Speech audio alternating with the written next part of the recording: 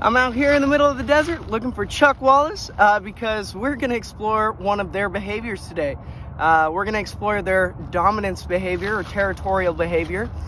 They do this cute little thing when something encroaches in their environment, in their space. They'll do like our frat guys here at ASU. When something encroaches on their space, dominance and females, they'll pump out some push-ups. It's a really cute behavior that I wanted to see in the wild and be able to document for you guys. But it's super hard to find them in the middle of a city. I mean, you literally see the plane flying past here. So we're gonna go ahead and swing by Phoenix Herpetological Society to talk to my friend Isabel, who is an expert in everything reptile. And she's gonna show us some of her Chuckwallas that she has in captivity. And we can kind of compare a captive Chuckwalla to a wild Chuckwalla, which will be interesting in itself because captive Chuckwallas have their own little box, their own little space without any other males. They have all of their females available to them and them only. So their dominance behaviors are a lot less dominant. They don't show it as much as the wild ones because the wild ones have to actually fend and show their dominance and block off their territory. So let's go ahead and head out to Phoenix Herpetological Society.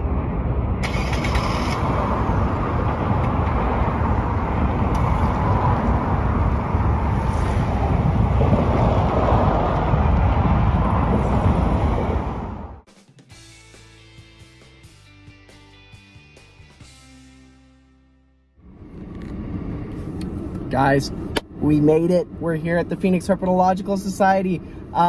So the resident conservationist inside, Isabel, is going to kind of give us a tour around, as well as show us several different species of Chuckwalla that all possess that push-up head bobbing behavior, which again is territorial behavior. They're showing you, get out of my territory. Look, I'm a big buff man. You got to get out of my area. Stay away from my females. So she's going to kind of show us the enclosures as well so that we can look out for similar habitats out in the wild. We are going to be focusing on one species though, which is the common Chuckwalla, which is our resident species of iguanid here in the Sonoran desert. Yeah, that's right. We have an iguana in the middle of the desert. It's amazing to me because usually when you think iguana, you think subtropical and tropical climates. So I just think it's so amazing. I'm super excited to go in there and talk to her and get all this info for you guys. I got to change my shirt first though, because this is not appropriate. So bear with me and I'll meet you guys inside. I'm Isabel. I work for Phoenix Herpetological Sanctuary.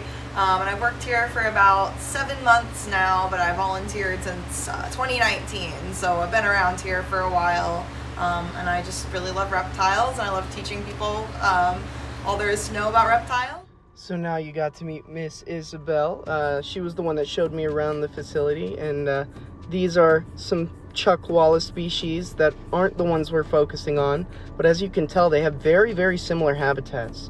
A big basking spot that all these girls are laying on right now, and lots of nooks and crannies to hide. But again, we're going to be focusing on the common Chuckwalla, although I had to take video of the crocodilians as well because they're amazing. So back to the common Chucky. This little guy right here is Chucky. He's a common Chuckwalla, so he's what you would find here in our deserts here in Arizona. A little fact about Chucky is he was actually a rescue. He was found in somebody's backyard. Somebody's cat attacked him, so he is missing the top of his tail, or the very end of his tail, so it's a little nub right there.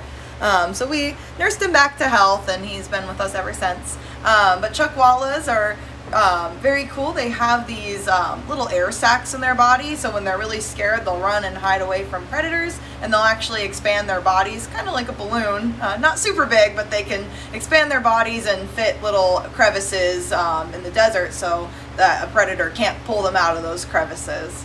Fantastic. And I see that you guys have a perfect setup here with a nice basking spot. If you want to tell us a little bit about their habitat and how you guys are keeping up with it.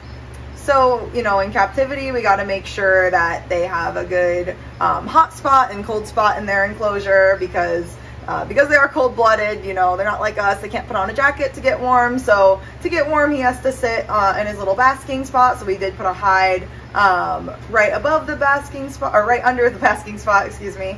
So he can sit on top of there and get warm, or he can go in his hide and still be warm. But then he still has a cool part of his enclosure as well. And we just have more of a dry substrate, just like some bark chips. And then here, we just give them mixed greens. We don't really give them any fruit. They tend to get a little bit overweight if we give them too much fruit. Our other herbivores can have fruit in their diet, but we just mostly give these guys mixed greens. So all right, guys, I'm back in the car.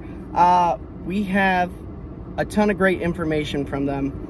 I want to say thank you again to Phoenix Herpetological Society for even letting us in and talking to us about the different enclosures.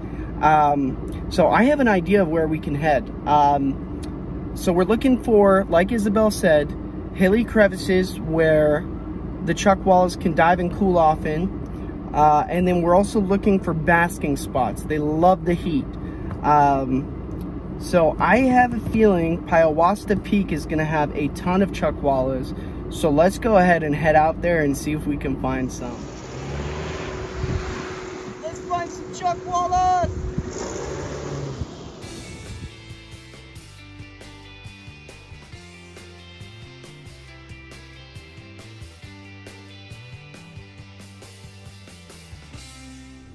Alright guys, we're here at the last location of the day. It's time to fill some chuckwallas.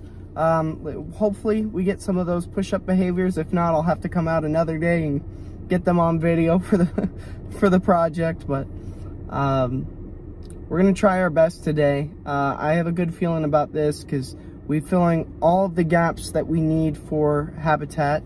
I'm already seeing on the mountain that there's a lot of rocky crevices, a lot of places for them to hide, major basking spots. The sun is just right to where they would be sitting out and basking right now, so I'm feeling this one. Hopefully we can go. All right, we'll see you guys up there.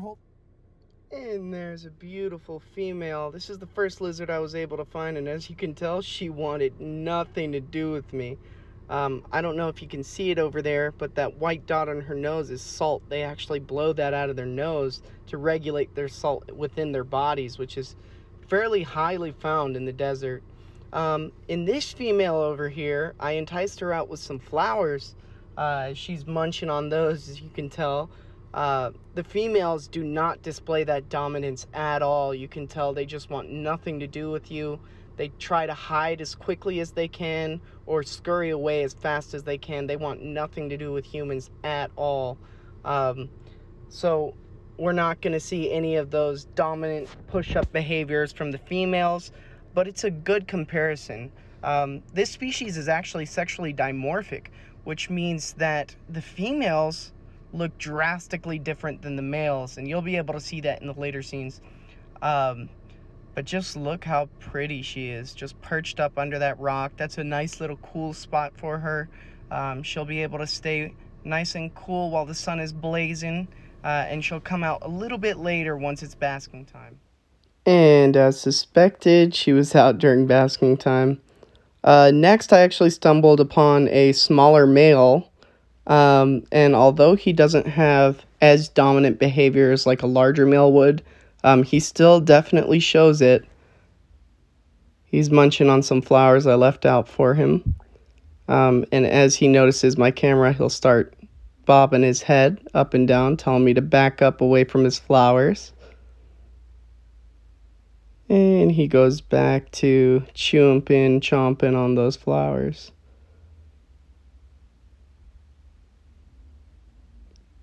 Yeah, if you notice, this is a sexually dimorphic species, which means the males look much different than the females. The female had that kind of yellow splotchy back, and the males have a brighter orange back and a blacker head. He's going to go back to chewing on his flowers there. And I bet once I zoom in again, he's going to go ahead and start bobbing his head. Boom, there he goes again. I climbed down, I remember, and he got confident again and started showing his territorial display. I decided to make up with him, so I hand fed him a flower just so we're on a good page.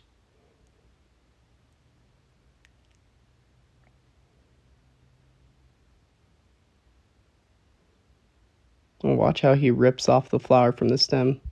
It's incredible.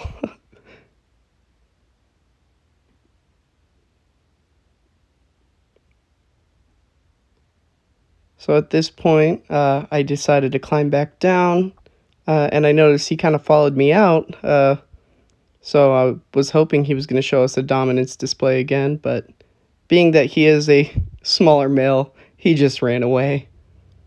This is, however, a much larger male, and you'll notice the difference in dominance between larger males and smaller males. I also laid out some flowers for this guy. And he just bobbed like no other, making sure I was staying away from those flowers. He notices the camera and clearly facing off with it. And directly goes down to the flowers whilst telling me to stay away as he was eating.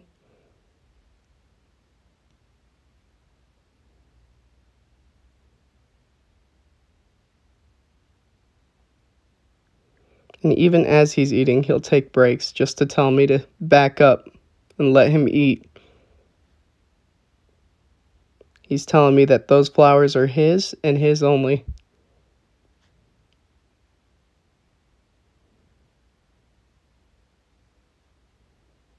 And there he goes again.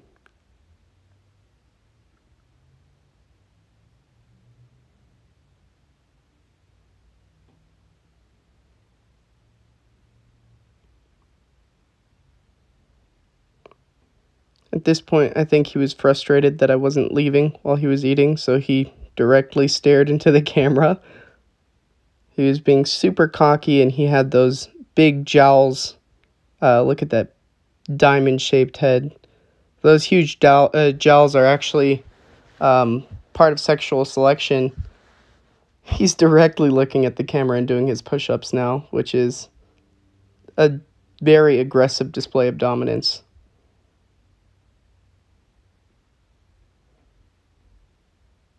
And again, directly looking at the camera and hitting that display of dominance.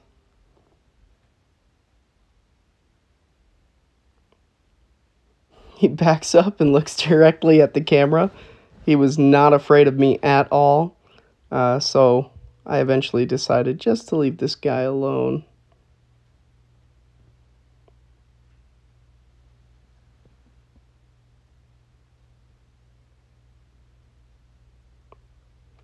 Lastly, I found this medium-sized male who was pretty confident. He would show displays of dominance as long as he was far away from the camera. Every time I would get closer, he would push away. Here's an example. Look at you, big boy. You've got a belly on you.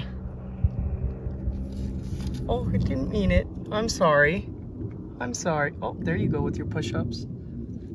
Say, get out of my house. You called me fat. Push up. And just like this, Chuckwalla, guys, I am out.